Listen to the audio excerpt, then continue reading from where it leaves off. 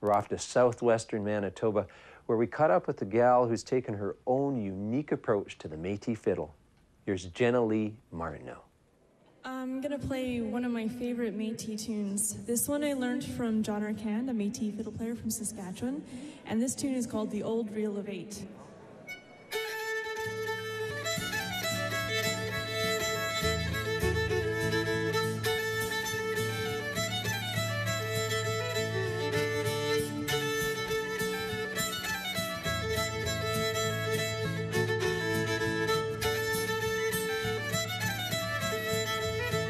Jenna, welcome to the mix. Hi, thank you. Really great to hear you play today. Thank you. Yeah. So where are you from? Who are your relations? I'm from Winnipeg, Manitoba. My father's a fiddle player, so I started playing when I was about 8 years old. I learned how to play from my father, who also learned from his father and his grandfather. Okay. And is that a Métis family? Yep. Yes, Yeah. my father's Métis, my grandfather as well. Okay. And that's the Martineau name, is it? Yes.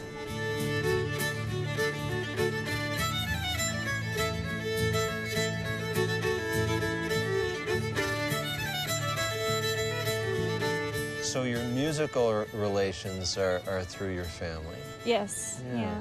But you've taken an interesting approach to the fiddle because it seems to have gone towards the Scottish traditional sound. Why did you do that? Well, when I graduated high school, I was looking for, I guess, an avenue to pursue my musical career, get a degree or something like that in music. And my only options at the time were classical at the University of Manitoba, and I was kind of hoping to take a traditional course, so I went on Google and I was Google searching, and I found a school in Scotland, so I went to Scotland and got a certificate in traditional music there. Yeah. So Scotland's a place you can go and actually get a certificate or degree in music? Yes, yeah, it's one of the only places in the world where you're able to do that in traditional fiddle music.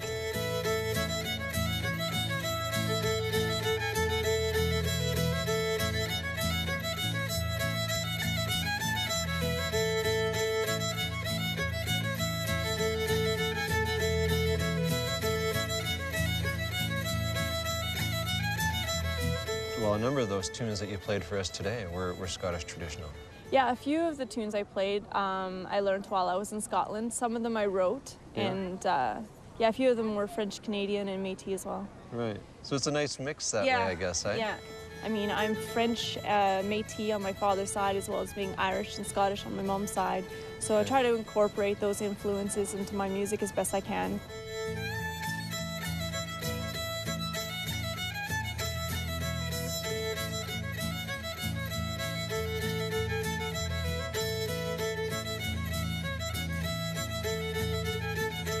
How young were you? When did you get going on it? I started a little bit when I was 6, and then I started taking lessons once a week when I was 8.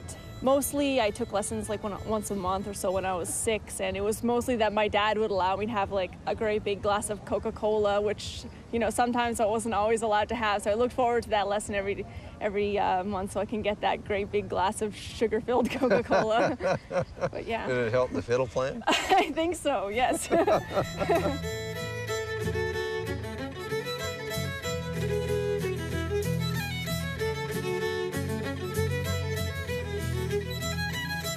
You've come on that journey. Where do you hope to go with your music? What are you looking to do with your music? The immediate future, I hope to put out another album next year. I'd also like to do a lot more performing, a lot more traveling, doing some music festivals.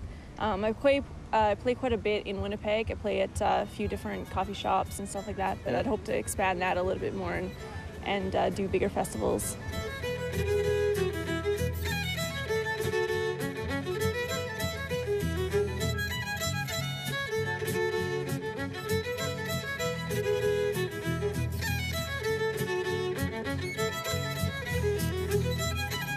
You also did a tune today that you said you got from John Arcand. Yes. An Old Reel of Eight. Yes. And it transitioned into another tune. Mm-hmm. And which one was that? That was the Beatrice Reel. It's a French-Canadian tune.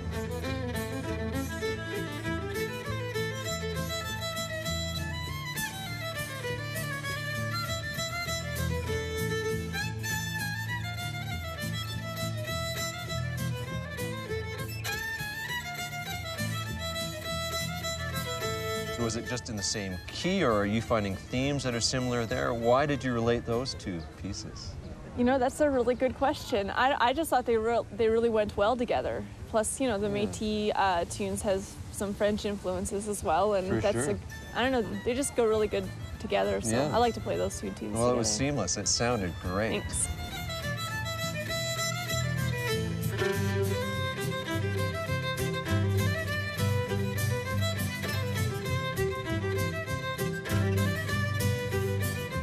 Well, you know, it's a really fresh approach to a Métis style. I mean, there are those other influences. Yeah, for sure. Lots of influences, Scottish, Irish, French.